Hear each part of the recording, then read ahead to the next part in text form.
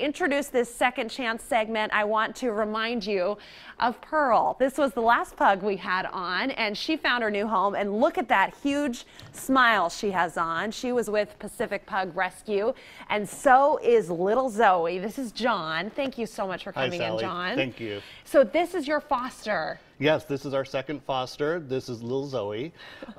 She's little because she's got these tiny little legs. She's only 13 pounds.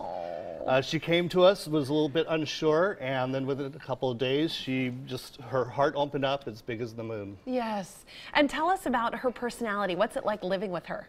She is more calm, and she just wants to be loved. That's her whole thing. She wants to cuddle up next to you and just be showering you with kisses and licks. Oh my gosh, that's all anyone ever dreams of from a dog. And she is how old again?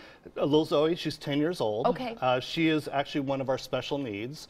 It's because of her short stature, the smaller legs. She has problems getting up and down off of couches and beds. And if there's any steps going out to your yard, she will need assistance getting out there to do her business. Okay. But I mean, nothing anyone can't handle. She's pretty light, picking her up. Oh, she's 13 super pounds. light, 13 pounds. Yeah. Oh, she's so cute, and she's so mild-mannered. Even here in the studio, it can be kind of a scary place with the robotic cameras.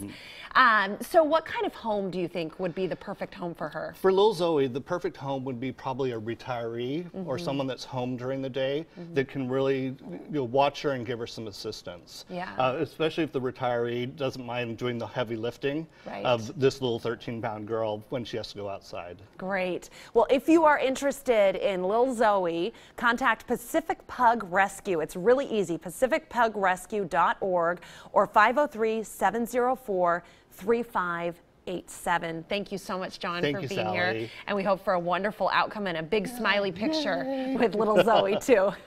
Back to you guys. All right, everybody's feeling good here in the studio. Pugs are very popular around here. They are, because they're the best, Ken. Yes. I'm not biased or anything. Well, you've got one. I've got a pug. You've got a pug as well.